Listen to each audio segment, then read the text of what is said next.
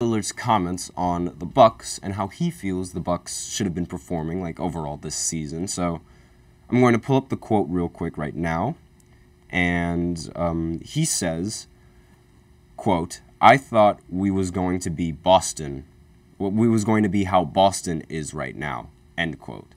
So Damian Lillard, he feels as if the Bucks, they aren't really performing obviously we all know that the Bucks, they've been largely disappointing recently with Doc Rivers coming in as their new head coach, and they've dropped down from 2 all the way down to 4 or 5 in the seedings, as well as in the power rankings. We've reviewed the power rankings several times. They moved from being in the top 7 and top 8 all the way to not being in the top 10 at one point.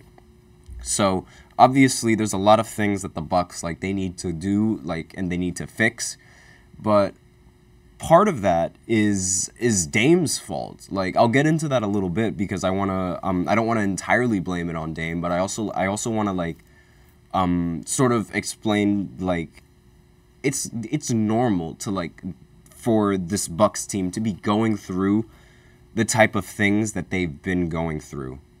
And I feel like while Dame might sort of feel like it's disappointing, it might be a little bit, I think it might be over-exaggerated. Now, the Bucks, again, they're in the 3rd seed. They sort of just found their stride in winning a couple of games. But the gap between the 2nd seed and the 1st seed in the Eastern Conference is much greater than the gap between the 1st seed and the 10th seed in the Western Conference. No, actually, the 8th seed in the Western Conference, excuse me.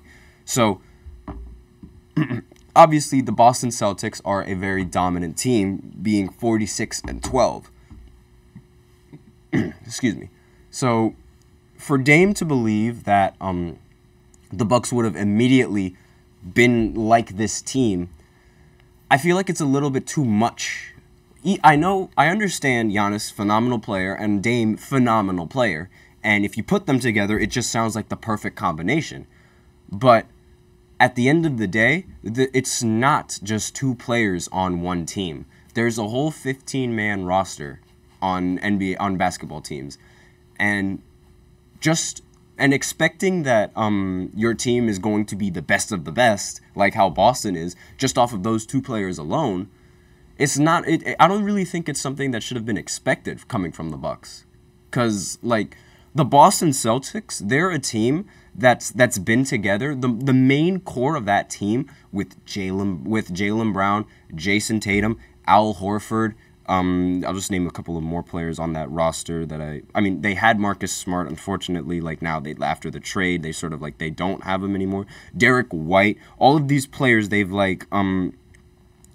Luke Cornett, all of these players, they have that chemistry from previously playing with each other, especially Jason Tatum and Jaylen Brown. This wasn't an overnight thing for the Boston Celtics. This was a team that was built from the ground since 2018, I believe, when they made the Western Conference Finals with Jason Tatum as a rookie.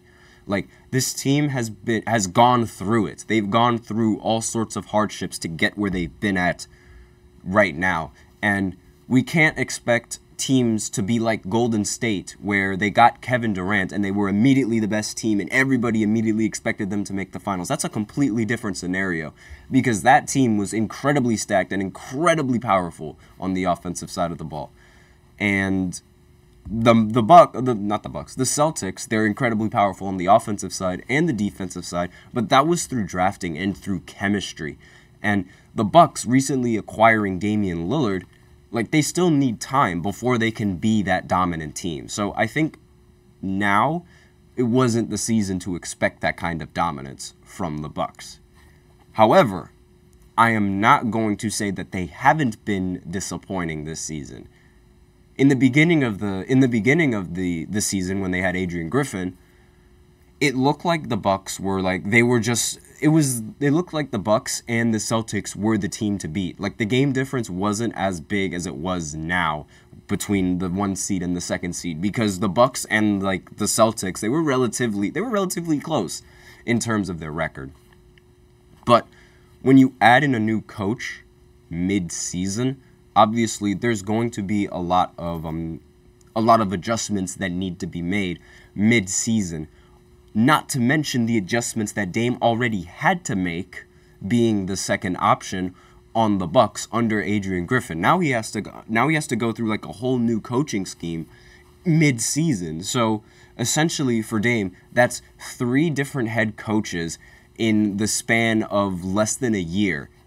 So that's not something easy for a team to overcome and for a player to overcome. And we talk about disappointments coming in from the Bucks.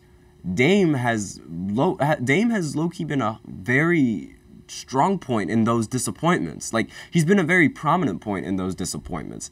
And, like, I'll talk about it more in a different segment you'll see later on. But Damian Lillard's his efficiency and his true shooting percentage and his numbers, they've all dropped considerably. Now, obviously, like, the raw numbers and the raw stats, they're expected to drop when you go from being the number 1 option in Portland to being the number 2 option in a competing team.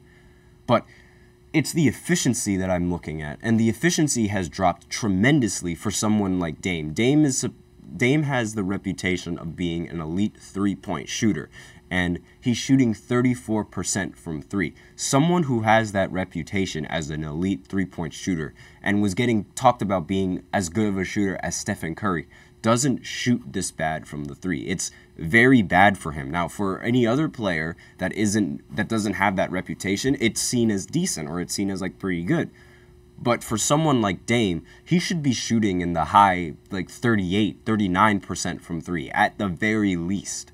But he's not doing that, especially like given how like the load has changed. His efficiency should have like at least like taken a leap, similar to how Kevin Durant, when he was on Golden State playing with Curry and Klay, his efficiency took a leap because there was not much pressure on him on the offensive side.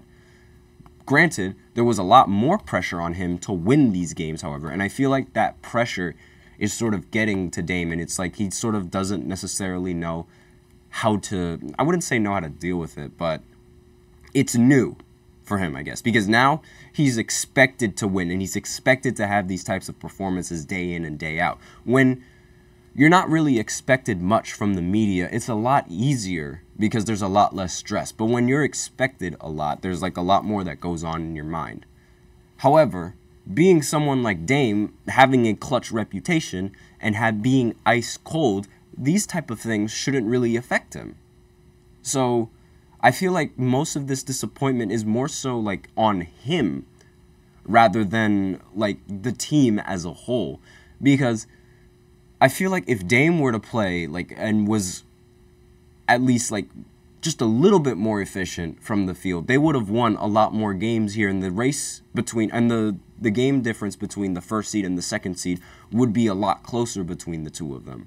Obviously, like, it's still early in the mid-season, so Dame has time to sort of like and the Bucks have time to sort of adjust to it. But again, like this sort of stuff, like, I felt like it should have happened instantly with Dame because of like his reputation and as a player and as a shooter.